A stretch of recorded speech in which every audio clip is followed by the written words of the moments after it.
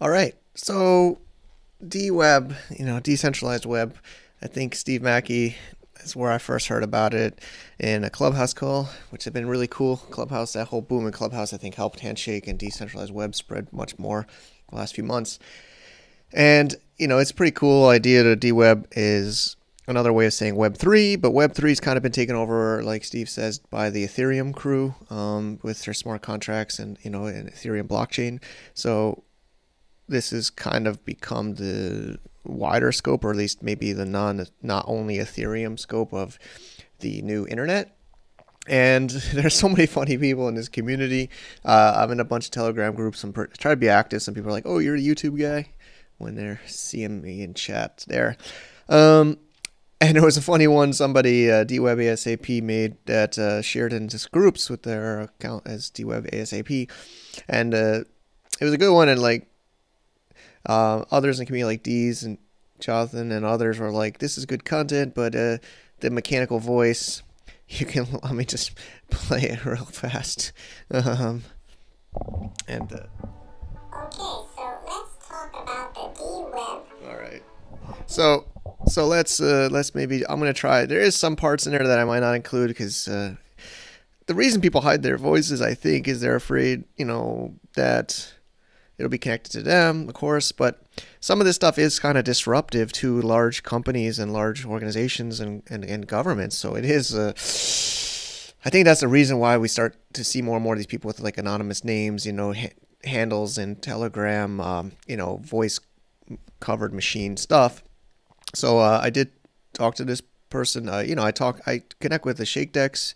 I think they're making amazing things. I think this person made amazing stuff. So I'm going to try to go through some of the slides, but I'm not going to go through all of them in my own voice. And I hope I don't get somebody coming at my door. It's sad that we have some people that have that fear.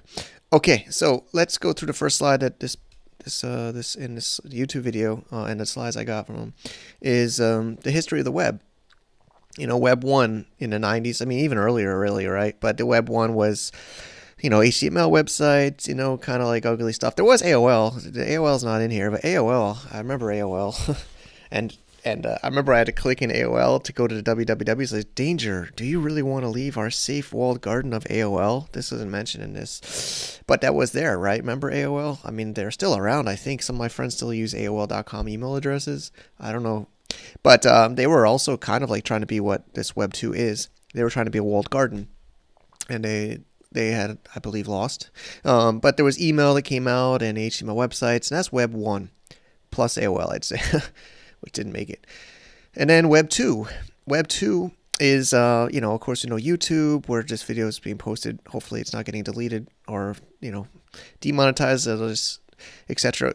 Twitter, which we know is like banned Donald Trump, and others, and Instagram, etc., etc. Facebook, of course. This is Web 2.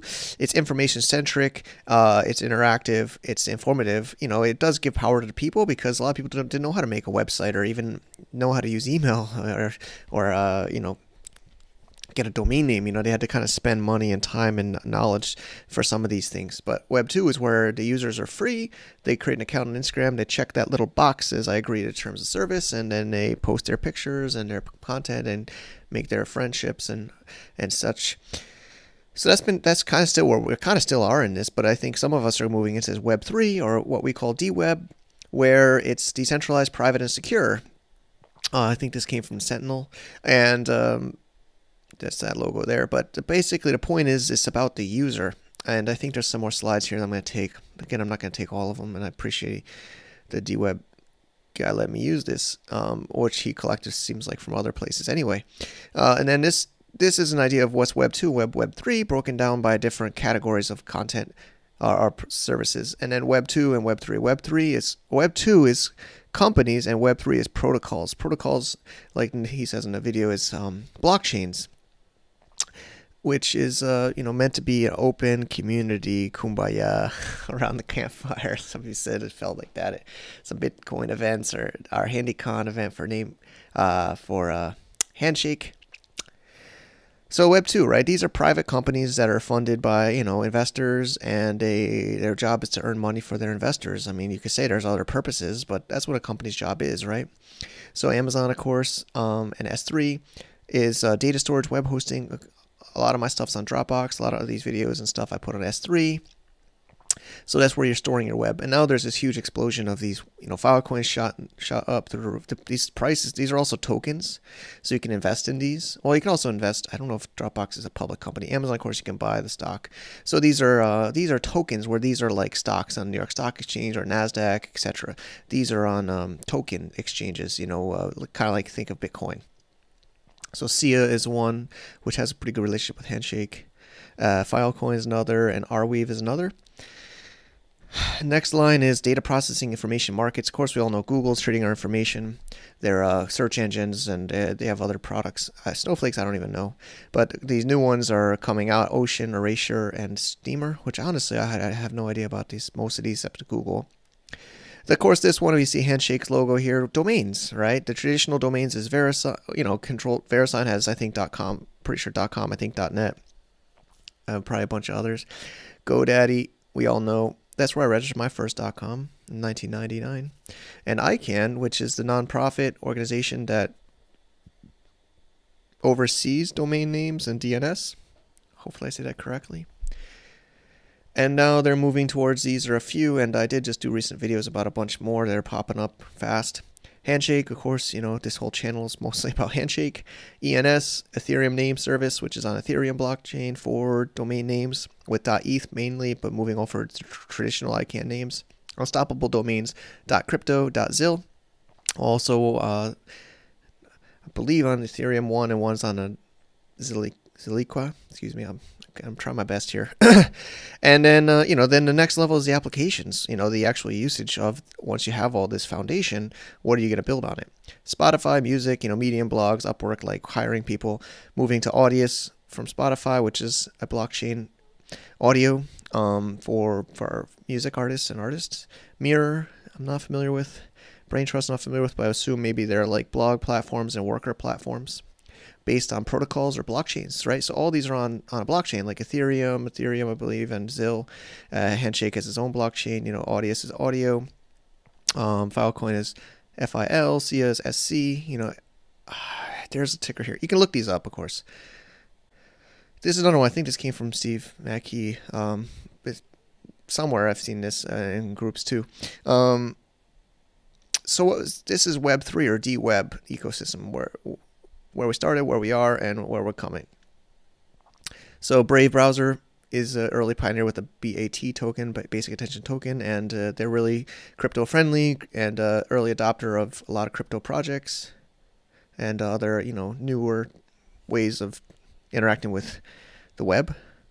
Ethereum, of course, we all know Ethereum, smart contracts, and then ENS, which is Ethereum domain names, ENS.domains, and IPFS.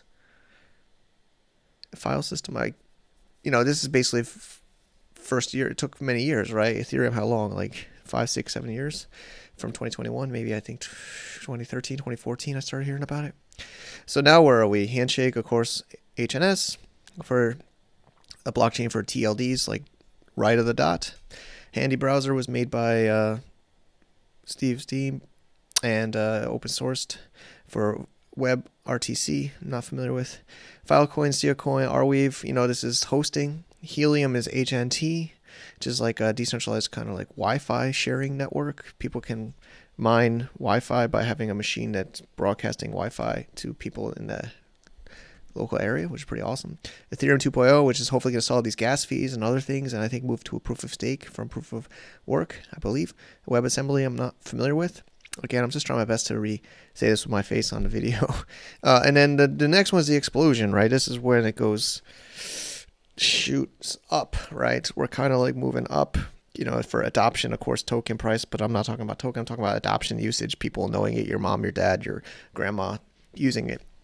This will come after, right? Once we have this foundation, which we're almost done with, so you can start to make a domain on the blockchain. You can host on the blockchain. You can, do databases. There's also, Akash networks for processing on the blockchain, AKT, all these things. Once you have this kind of foundation, then you can build applications, social networks, web hosting systems, identity management things, web hosting things. All this stuff's going to be exploding, and it's going to start to come out, we believe now in probably, now it's already starting to happen. Anyway, I think that's it for those slides. These three are really good.